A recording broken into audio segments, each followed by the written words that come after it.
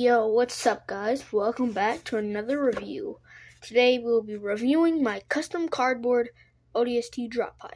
So before I went this video, because I started making this because like a whole bunch of people asked me to make a drop pod for whatever reason. I don't know why they really wanted a drop pod, but they did. So here it is. So first feature I'd like to talk about is the interior. So if you look in the interior, we have a door and it just slides in like this. Simple. I had to put an extra layer of cardboard so it could fit in there. And inside we just have an ODST chilling in there. Just chilling. So for stop motion you could film the interior like seen right here.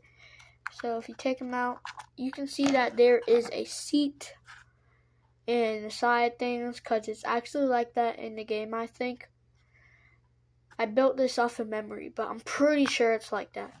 And if you come to the sides, you can see pretty much just normal sides. It's kind of curved like it is in the game because it actually curves.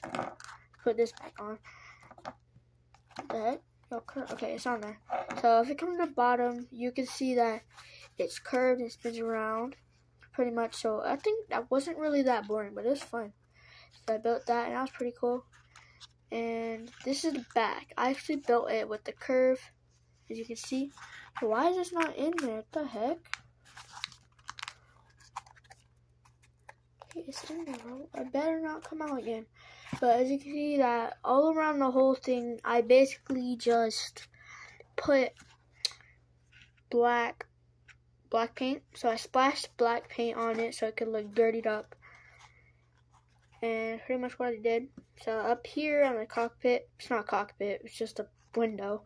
So I added the windows. It's kind of slobby, but I don't care.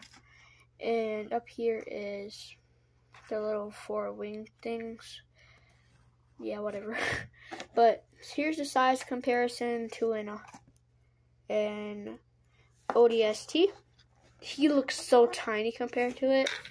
Then we have a warthog lined up next to it, and then you put it on the side, bottom down. As you can see, this thing is pretty big. And take a ghost right here. There's a ghost. Size up like that. As you can see, the ghost is actually zoom out. The freaking drop pod is longer than a ghost, so that's kind of crazy. Anyways, that's about it. I want to say one thing before it goes. I think this won't break, but let's do it. Okay, guys, you can throw it on the ground like a real drop pod, and the top apparently flings off, so it's play ready. Anyways, hope you have a good day or good night. Thank you for 1K subs. See you in the next video. Peace out.